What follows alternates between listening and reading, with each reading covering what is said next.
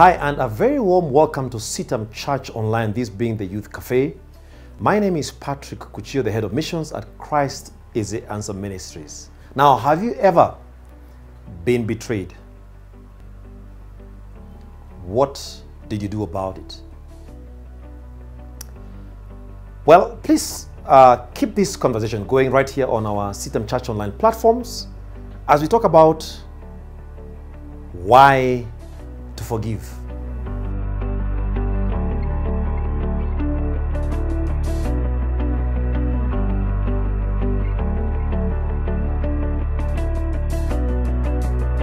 Well, have you ever been betrayed? Has the pain of betrayal ever hit you so hard that you temporarily lost your sanity or your balance? Have you ever been betrayed to a point where you did not know how to handle that relationship or situations? Well, you see, at the very heart of the Christian faith is the word forgiveness. And this word forgiveness is actually the prescription, if you ask me, for dealing with betrayal. Now, you see, betrayal is a very, very real and painful experience. Now, an example is given to us of Jesus Christ on the cross in Luke 23, verse 34. As he hung on the cross, he made one prayer: Father, forgive them, for they do not know what they are doing. And the Bible says, and they went on to divide his clothes by casting lots. Now, the kind of betrayal that Jesus Christ suffered, the kind of humiliation that he suffered on his way to the cross and on the cross as he hung there for you and for me, must have been quite something. But for him to make this prayer, Father, forgive them, for they do not know what they are doing, was a lesson for us to emulate as his followers. That the best prescription, the best approach to dealing with betrayal, however deep, is to forgive. But you see, you're telling me, but Pastor, that was Jesus. This is me. I do not have the grace. I do not have the strength. I do not have the divine capacity to forgive. Well, you see, here is the reality about betrayal. Betrayal is a painful experience. And when you go through betrayal, the first thing to acknowledge, or the first thing to do, is to acknowledge the pain that accrues from betrayal. Don't fake it. Don't pretend you're not experiencing the pain and the heartache.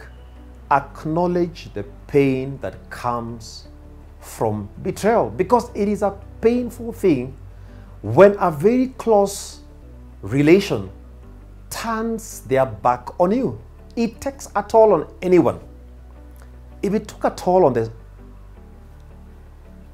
Son of God, Jesus Christ, it is bound to take a toll on you, and it is bound to take a toll on me. But the first thing to do is to actually acknowledge the pain that flows from betrayal. You see, some people have said, you don't need to get even. You don't need to get mad, just get even. This is a fact. Betrayal will unsettle us. Betrayal will hurt us. Betrayal, in some cases, extreme cases, will damage us. It takes a toll on us. And the first thing for us to do when we go through any form of betrayal is to acknowledge the pain that flows from it.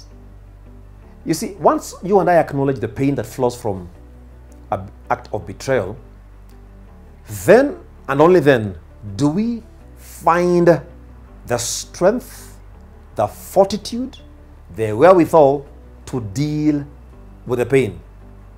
So the first thing is for us to acknowledge the pain. But the second thing for us to do is to turn to the healer. To turn to the healer for healing. You see, some people have been persuaded that time heals. It's been said that time heals.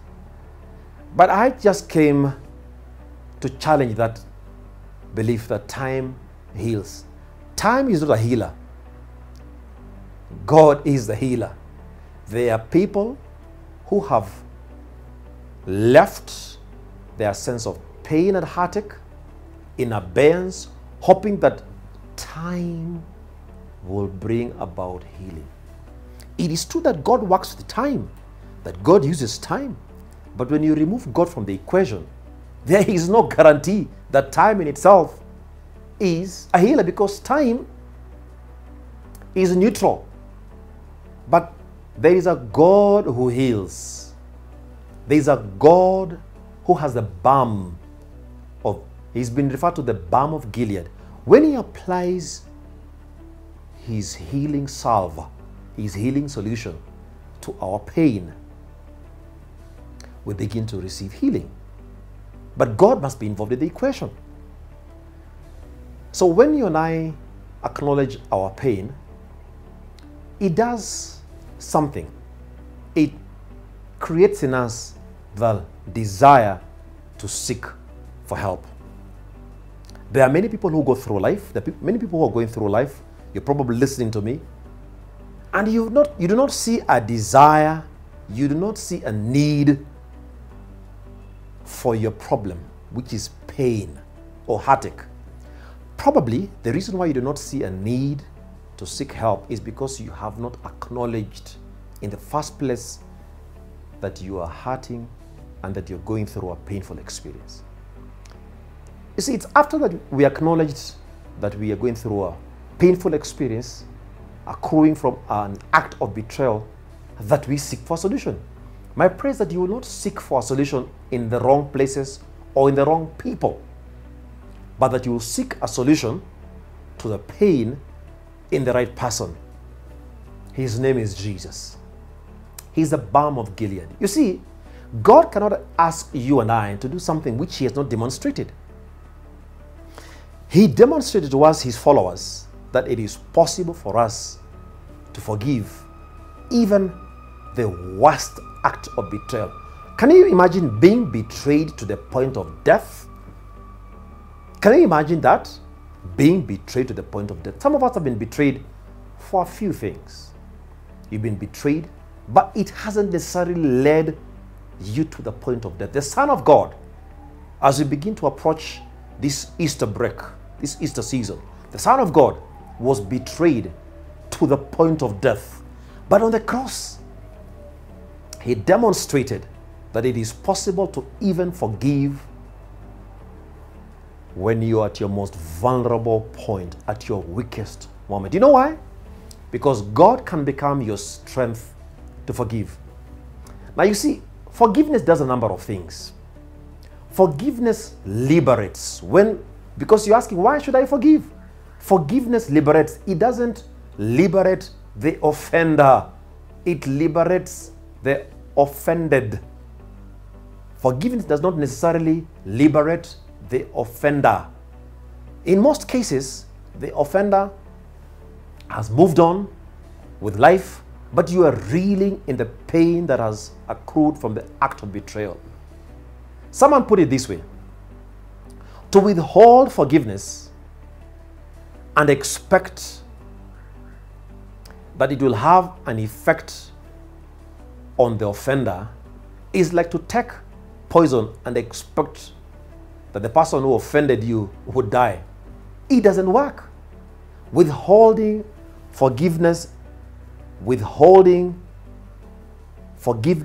does not benefit the offended or the offender in any way. It doesn't. It doesn't. It doesn't. So I came to encourage you. Might you be going through a painful experience that resulted or is from a result of an act of betrayal? You know what? Forgive. Because forgiveness liberates. Forgiveness does not just liberate the offended, but forgiveness releases you from the prison of bitterness. Forgiveness releases you from the prison of bitterness. There are many who appear like they are walking free. They appear like they are not chained, but they're actually living in confinement. They are living in prison, a prison of bitterness. That prison is worse than any maximum security prison, the prison of bitterness. You see, it's normal to feel bitter when you've been betrayed. It is natural to feel bitter when you've been betrayed. It is natural to feel bitter when pain has been inflicted on you unfairly. It is normal and natural to feel bitter. However, you don't have to live in that state of bitterness perpetually. Absolutely not. It is God's will that you live a freed life. Jesus Christ died a free man.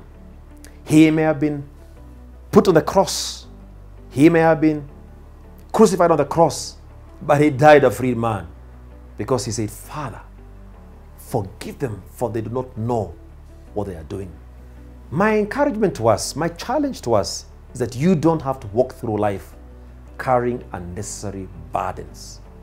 Because when you forgive, it doesn't just liberate the offended, it doesn't just free you from the prison of bitterness, but it invites, welcomes the healing virtue of God to flow your way.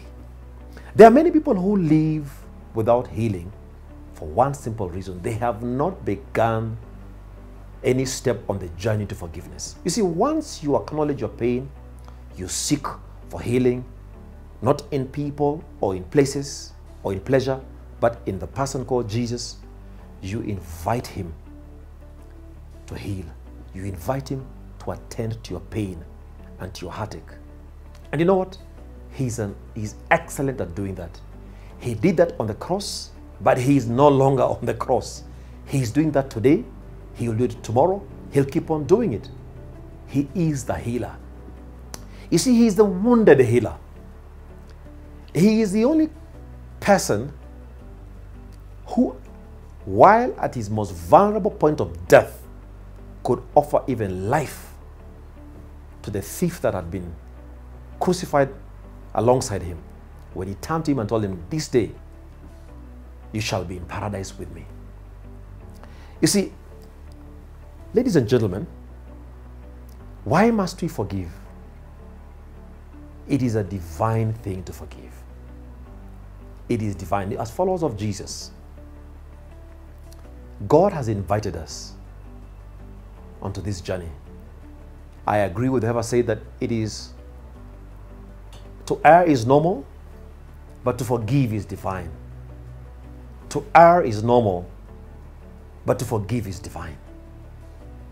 God can grant you the divine capacity to forgive, regardless of what act of betrayal you've been through.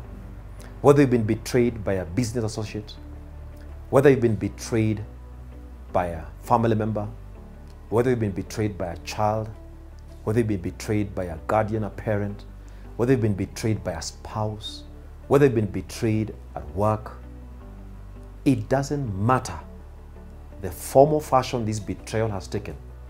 I have news for you.